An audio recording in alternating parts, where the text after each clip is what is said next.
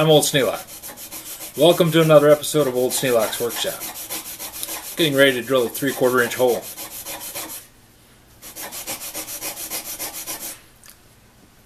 I decided to use a spade bit.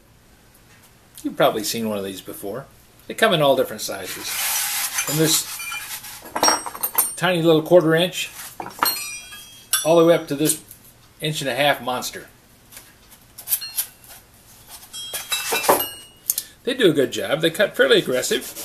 You don't need a lot of power to run it through the wood. They don't cut a very smooth hole.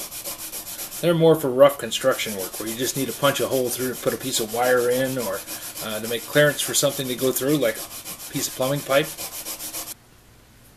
I've got the drill bit all cleaned up now.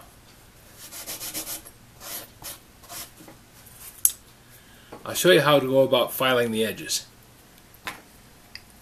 Now, you don't need a vise. I just got one, so I'm going to use it because it's handy, and it keeps the camera in focus. Makes it easier for you to see. I'm going to be using what's called a safe edge file. This file doesn't have any teeth on the edge. It just slides right across there. The reason I'm doing that is one edge of this file is going to go up against this part of the blade while I'm filing this part of the blade. I don't want to cut a notch in this one, so I'm using the safe edge file. You can buy these, or you can make one just by taking a grinder and grinding the teeth off the edge of the file.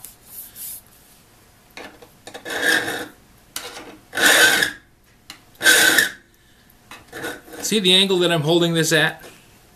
I want a relief on the back edge of that blade, so as it goes to the wood,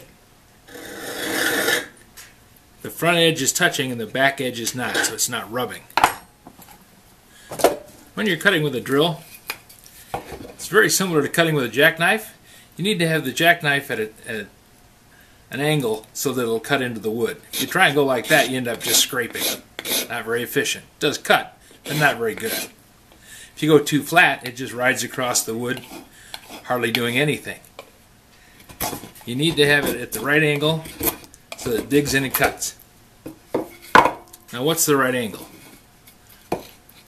Well, if this is laying flat, the back of the blade, or we'll call it the heel, is rubbing, and the edge doesn't actually have a chance to dig in. It just slides across. So we want to have the edge of the blade removed back here so that it doesn't stop the blade from digging in.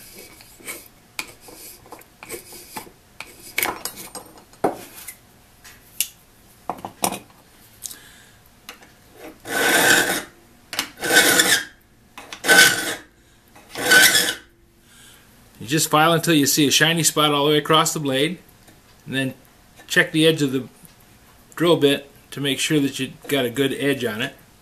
Now, be careful. Don't stab yourself or slice yourself with a drill bit. You're going to be making it sharp.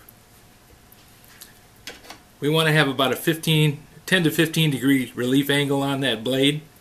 So usually if you just set the file across and you can feel it rocking on there, the original angle is still there. Maintain that. File at that angle until you see a shiny spot all the way across. Your shiny spot should start at the back edge and work its way forward. Now we need to sharpen up this edge. We want to be about 10 to 15 degree angle on that part of the blade too.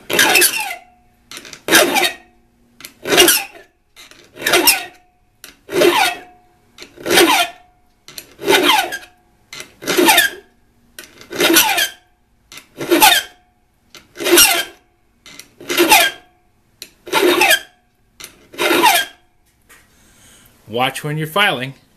That edge is sharp. You don't want to run your finger up against it. If you're more comfortable, you can use two hands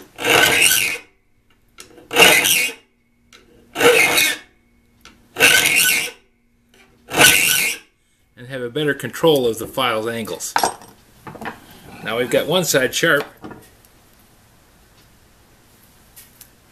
We want a nice shiny edge on that right there. Now we're going to flip it over and do the other side.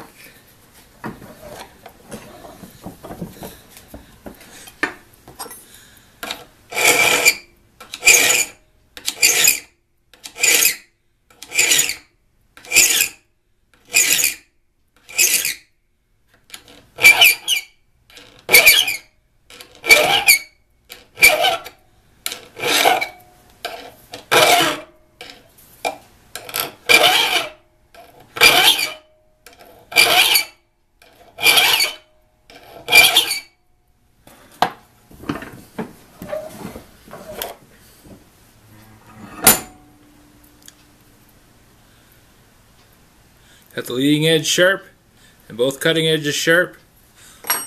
Let's give it a try.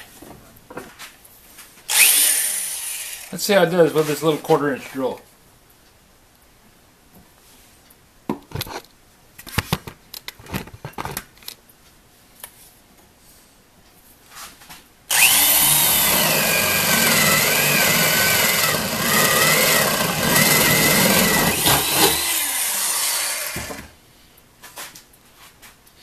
Not bad.